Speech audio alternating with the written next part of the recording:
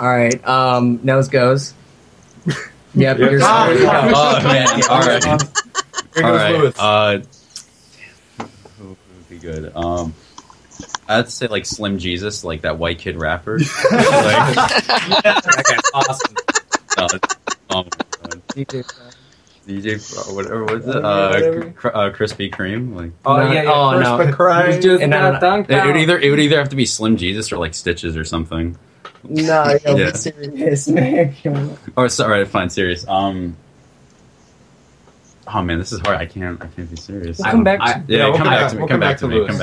Okay, so if we could have a dream tour, personally, Slipknot would 100% fourth back be on there. Oh yes, I second that. Yes, yeah. Slipknot, and I really wish that I could have a Perfect Circle on there too. Oh, it'd be nice. Yeah, cool. Having them on there would be awesome, and it seems like it would be really fun to play with Wednesday 13. And yeah, that would be cool. There'd be a lot of drinking. And also, there's this band. Subtle. Yeah, there would be. And I would also personally want to play with this band called King 810. Oh yeah, I would second King 810 as well. That band is awesome. They're pretty fun. Tight. I mean, I'm feeling like Slipknot, Korn. Him. How could I forget Korn? So if we could do Slipknot, Korn, him, and then maybe like wild card. Who's weird? King 810 would be good, but like I'd want somebody like a little bit, like they're pretty similar. So I kind of maybe. This moment would be pretty tight. That would be pretty cool. I don't know. 9 Inch Nails. 9 Inch. Well, that would change up the tier a little bit. Well, but yeah, still, 9 Inch Nails. That would be dope. Awesome. That would be really cool. Sorry. That would be a really cool tour. As far as like bands that are a little bit more obtainable, in the perhaps hopeful relative future. Wednesday 13. I'd love to tour with him. There's some other people. It would be cool to Black Dahlia Murder. Black Dahlia Murder. Be cool. It would honestly also be cool to Metallica. Oh god, yes, Metallica. That would be amazing. That's pretty much a game. Even if it was like an opener 4 hours before they played, like I would still just be like the happiest person in my life. I think we're past 4 at this point. I think we're like having a festival right now. Festivals are good. Festivals are very good. They should just pay us to make concerts that we don't play at, and that's actually how we'll get involved in this. Yeah. I'd like Ghost. Oh, Ghost. Yeah. Oh, that would be the wild card. Yeah, that's the wild card Ghost right there. yeah. Ghost would be the opener, and then it would be Slipknot, Korn, and him. Yeah. That'd be dope. Ooh. Oh man, I just got a musical. Anyway, yeah. Side stage King 810. Favorite touring bands right now. King 810 is definitely one of them for me and Stacy. Mm-hmm. And me. And Jeff. Yeah.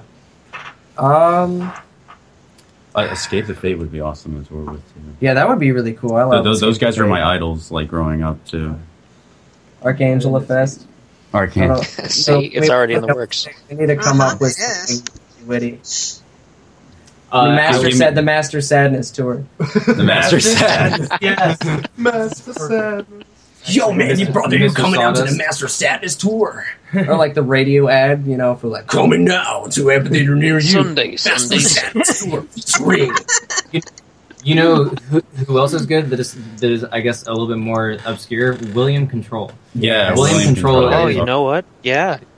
William actually, I wouldn't see the connection, but I kind of do. I think that would. Also, there's a band out there called Red Sun Rising. They're kind of an alternative band, but they're the best one that I've seen in a long time. Nothing More is also really good. Nothing More is a band I've been jamming a lot. Like they have this like relatively pretty heavy instrumental for a hard rock band, and they have very powerful vocals. Yeah. And I mean, like those are my favorite vocals. And while I don't necessarily have nice, that's a great thing to do. Yep, clap, good. Anyway, yeah, that's permanent. That's great. Yeah, can we take that out? Anyway, dude, I just lost my train of thought. That was a good voice. Yeah, dude, that was like it was clean. Like it had some resonance to it. I'm actually kind of impressed. Oh man. Could you ask a question again? I do apologize. Here, I'm going to switch the gears on you. I really tried, man. That's what you gotta know. We're going to keep the laughter running for a second because Kelly's asking, how do magnets work? Dude, man. By the way, that's positive and negative ions, right? So you see, the magnets have a magnetic field, you know, like you know what I'm saying, you know. And so if you put them down on a table and then you just have a bunch of like iron shards just laying around, you can put them next to them and they'll form this like rainbow type of thing, and it's really cool. And that's how magnets work. No, but you know what? Let me tell you, like sometimes. Like no applause? you gotta make sure that like the magnets get along, you know what I'm saying? Like they really connect well, you know what I'm saying? And like so like sometimes you get two magnets that just don't like each other and just like pushing each other away real hard, you know? Like so like you just gotta make sure that the vibe is great. Some magnets are born with boy parts, and other magnets are born with girl parts. Oh yeah. And they just Girl parts. I think we just figured it out. Dude, wait. That's how magnets work. Why the hell don't we teach science? Yeah. Dude, let's make Dude, metal songs about science. Look, you know those like have warp tours. You know, like, Bill Nycor. you know how Hell like yeah. bands will do like their like classes and stuff. You know how to make yeah, the music instrument. Yeah. Well, Arkangela teaches science. All right, kids. Sean just gave you Math Sean just is- gave you a flip side to that same question. Since we know how magnets work, how do magnets get laid off? Well, when a magnet just stops connecting, you know, it just decides that it's done being a magnet and wants to be a rock again. No, I'm kidding. tired of this life. I need. That got dark. All right. Anyway, Oh all right. man, Yeah. dark out of nowhere. Whoa. Well, what dark? I mean, I think it's kind of dark. I'm sorry, man. I'm sorry that your magnet lost the job. I mean, you can. I can be a reference to that magnet. Like, yo, give me a call. Yo, it worked pretty well. Make magnets great again. Yeah, dude. Yeah. I'll put That's that a on slogan a I can t-shirt. get behind. That's great. You know what? That's a great song. Sean had a question also. I don't know if you guys answered this or not. What is your this one I got. favorite? Huh? Oh no, go ahead. I thought you were talking about. Go ahead. Sorry. Oh no, no, not about the magnets. You guys are crazy about the magnets. What is your favorite touring bands now? Right now. Right now, besides Like, you guys. on the- right now, like Nothing more. Personal. They're pretty awesome, and they're really active, and they're all self-produced. They do all of their stuff themselves, and it's just so cool to see. So yeah, that's my take. King A10. Yeah. King I'm A10. gonna have to say Slipknot. Like they have an incredible live show. I cried like when they played Summer Slaughter. What was it like? Summer Slaughter Fest. Yeah, that was a really good show. Yeah, that was a the very first good time show. I ever heard like Corey Taylor sing like clean live when they played Vermilion, and like I cried a little bit.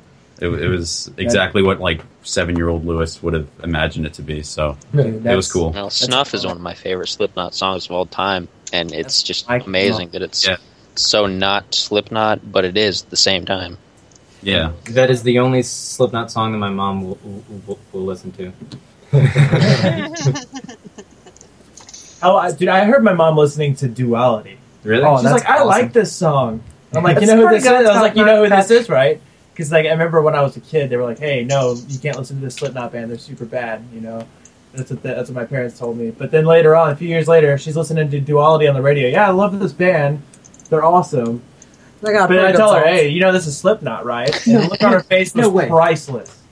No way. Absolutely priceless. No, I'm not even, dude. Oh my god. All right.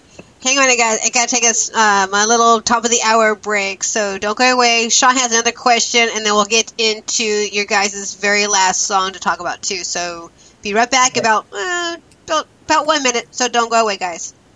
Bowie. Just saying. Woohoo! Let's Talk About the Music is starting. What is Let's Talk About the Music, and why are you so excited about it? It's a podcast with controversial talk and a global mix of music. Oh, cool. How and where can I listen? Just go to letstalkaboutthemusic.com and click follow to be sure to get all the info about the bands that are playing and see their music videos. Then click on Spreaker or iTunes to listen live and even chat with other listeners and the host herself. What day and time is Let's Talk About the Music on? Every Wednesday night from 8 p.m. to midnight Pacific Standard Time. I think I'll tune in. Thanks for the info. Listen in May 18th to Let's Talk About the Music, when the podcast will be all blues all night, with special guest blues musician Johnny Searfoss. It's all happening from 8 to midnight right here on Let's Talk About the Music, babies. And we're back. Like I said, this has been like a little bit of a break there. And Sean was asking questions in the chat room.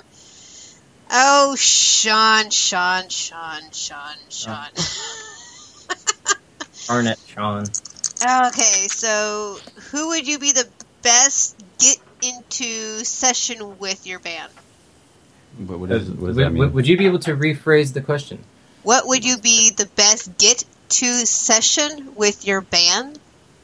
I'd like to buy a vowel. Yeah, the best separate musician, like from any other band that like would come in and maybe play on. Hobson. Yo, we've talked about this so many times.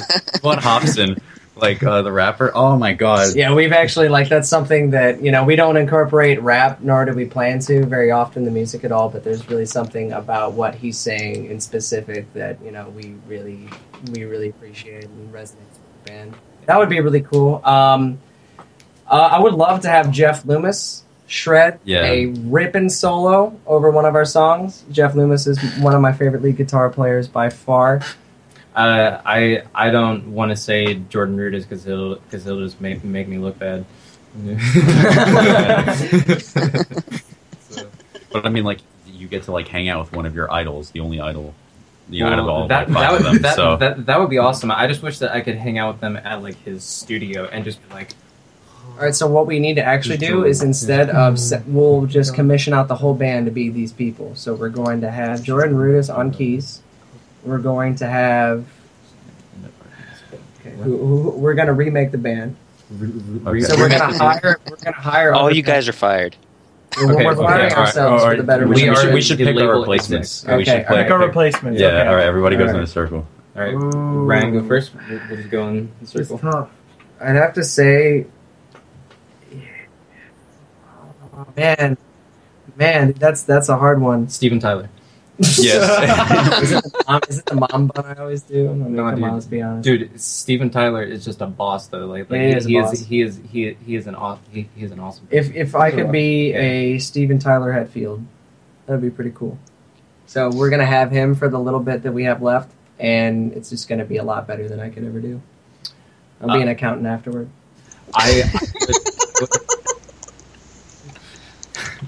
I would definitely have Jordan Rudess, but dressed up as Pogo. And, well, the old Pogo or the Pogo now that's still pissed about not being in the band anymore? Dude, that's so no, old. the new Pogo. It would just spice it up a bit. So much angst, dude. He's stupid asshole. See, I'm just thinking of all these different drummers. I'm thinking of like crazy hardcore drummers. We need to have like the most death metal drummer possible. I'd probably be really throw off the sound. I'd be like, all right, well, I'm fired, so I'm just gonna go ahead and hire Aaron Kitcher of Infinite Annihilator. That's good. That's good. Dude, that dude guy is so fast. Ridiculous. He's also drummer of Black Tongue. Yeah, he murders that drum kit for breakfast. What about you? It's gonna be Nikki Sixx. No. It's gonna be a combination. A combination. All right. Do that. Hear me out. Twiggy, Fleece. This sounds like one of those names that those girls are online. Yeah. You get like all those friend requests, like, yeah, my name's Ashley Ramirez Twiggy. And you're just like, what? You're like I just really love bands. It's like, do you have a last name? She's got Ricky Bobby syndrome. All first names. You know what? Honestly, that's not a bad call, though. Ricky Bobby has a ring to it, so I think I might actually replace my last name with a chicken big drink her back. No, so it'd be Ryan. Give me a first name. Rondo. I came up Rondo Botch. No, that doesn't make any sense. Who would you? My replacement? Yeah, that's what we're talking about. Man, this is tough. It's on you now. It would either have to be like Angel Vivaldi. First time I actually said his last name right. He said it right. Dude, yes. It's been